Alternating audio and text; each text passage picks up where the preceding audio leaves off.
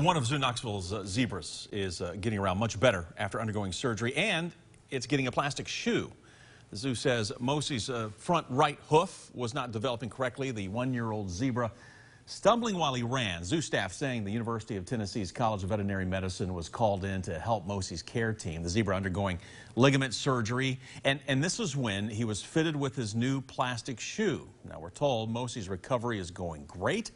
Just has to keep his shoe and his bandage on for the next 2 weeks. The zoo is hopeful this will have corrected the problem.